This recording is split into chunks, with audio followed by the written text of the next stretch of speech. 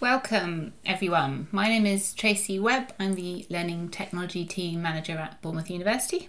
I'm Oliver Moore, a Digital Learning Assistant at Bournemouth University. We are part of the Fusion Learning Innovation and Excellence team here at BU, or FLY for short. And we have a relatively small team who support academic staff in the design and delivery of innovative education practice. So the team is made up of some learning technologists and also some academic staff. So today we want to talk to you about how our learning technology team went about creating an escape room experience for our Fusion Learning Conference last summer. So what was our driver? At BU we have a Pedagogical Innovation Lab, which is a very big name for a selection of equipment that we purchase via an internal Digital Enablers Fund. So some examples of the tech we purchase include mobile eye tracking glasses, some 360-degree cameras, and some VR Quest headsets. This equipment was procured just prior to lockdown, so we had all this great stuff and we wanted to reinvigorate interest in the tools and remind staff at BU what we had and how they could use it with their students or in their teaching practice. So we came up with the idea of an escape room. We were going to incorporate some online as well as classroom activities. So the goal was to showcase the various digital tools and technologies available and to inspire staff to create their own escape rooms or immersive learning scenarios off the back of it. We felt it would be an active and engaging way to demonstrate the capabilities of the tools and make the content relatable and also highlight the potential of digital tools in education generally. And we also wanted to showcase some of the VLE's functionality. We have Brightspace here at Bournemouth, so we scaffolded the escape room through Brightspace, and that also enabled us to introduce other digital tools that we were piloting at the time, such as H5P.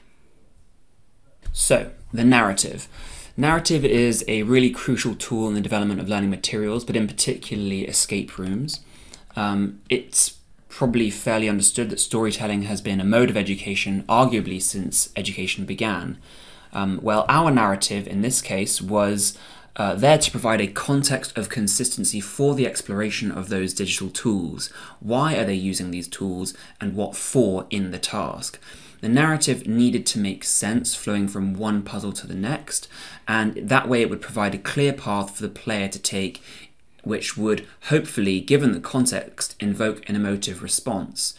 I think it's pretty crucial in escape rooms that what you're doing makes sense, because your role as an escape room developer is to ensure that that each player is given everything they need to accomplish the task, and that can include a sense of narrative consistency. It's critical to maintain engagement and immersion in the game, because if things stop making sense, they break out of that sense of immersion.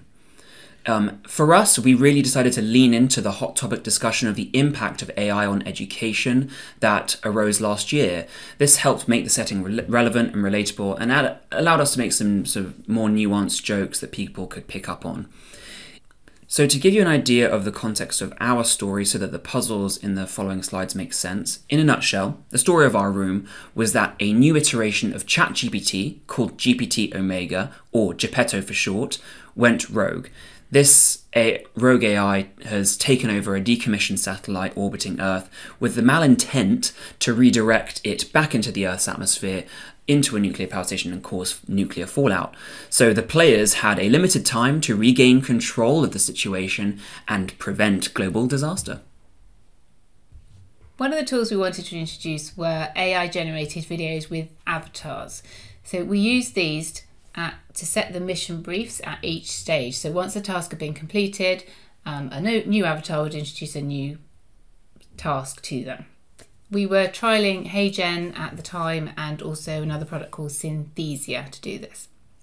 And actually we've had a lot of use within teaching since trialling them. We also use these to promote the event, and we wanted to kind of encourage people to come, not just to the conference, but come to our escape room, and we started to build tension as part of the content strategy with these avatars. My name is Agent Fly from the Office of Global Security.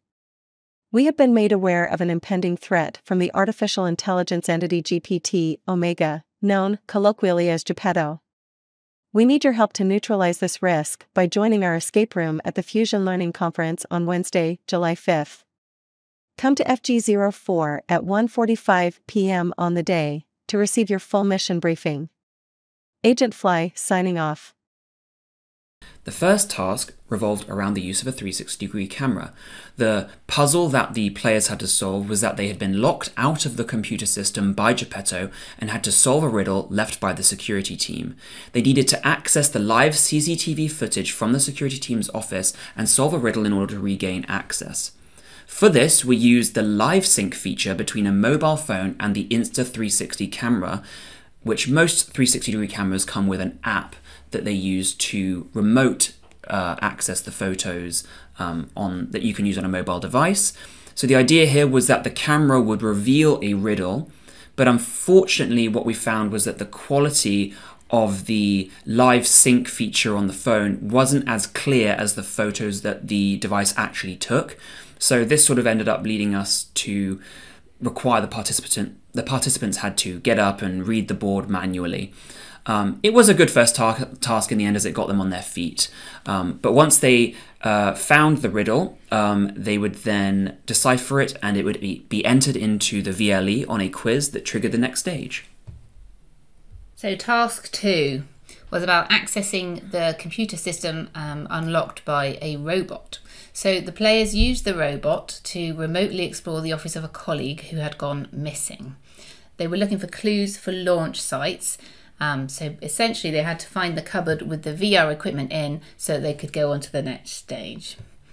So for this we used a tool called Cooler. Cooler is a virtual tour software. So we took a 360 photo of the room and we simply added interactive hotspots which were attached to cupboards, drawers, desk monitors, and that was how we facilitated giving them the clues. Some of the clues were red herrings. We didn't want to make it too easy for them, but it was quite fun for them to open all the cupboards and work their way around the room that way. Unfortunately, they were a bit late for one of their office colleagues. This is Scott, one of the LTs. I can confirm he is alive and well. Look, photographic proof. There he is, in the corner there. He's still alive, we promise. The third task revolved around using the VR equipment that had now been magically delivered via plot device.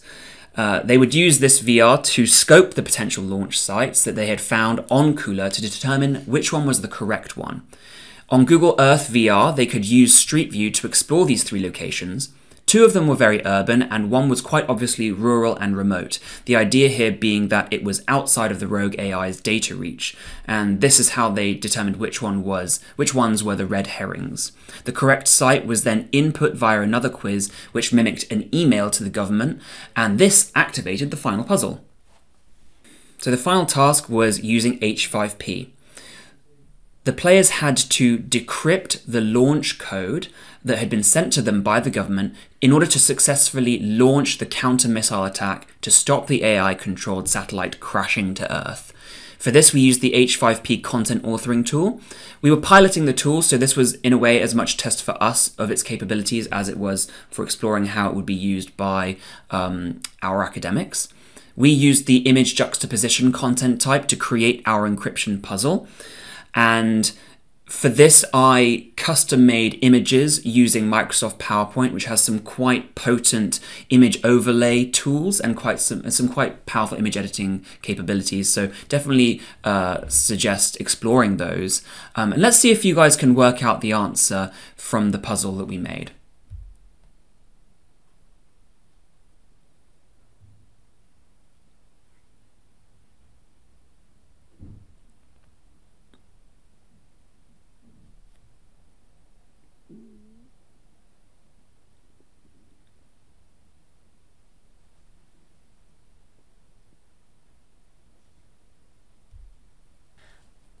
So for those of you that didn't get the answer, it was no strings. So we scaffolded the whole escape room experience via Brightspace, which is our VLE, and we used that to structure the content and stagger the release of the different tasks and to receive the feedback. So we use this with the release conditions, so you can set restrictions on basically completion of another task, and that would open up the next stage for people. That was quite a lot of work involved with that, because as we said, we did create a lot of graphics for this. So we also had to create sort of graphics for dead ends. So when people were wrong, keeping in the theme, we had some error messages and things that we came in the feedback. A lot of the customized feedback was done via the quiz tool on Brightspace. So we were incorporating those images to deliver the key messages and direct people if they were wrong or move them on to the next stage.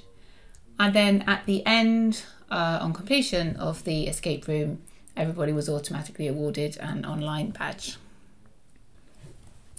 So mission debrief, was it actually a success in the end? Well, we had lots of interest on the day, a really good energy in the room, which was great to see. The participants definitely remained engaged. They actually became quite competitive. At one point we had 2 teams kind of running the escape room next to each other, and they were quite competitive with each other, but in a really fun way.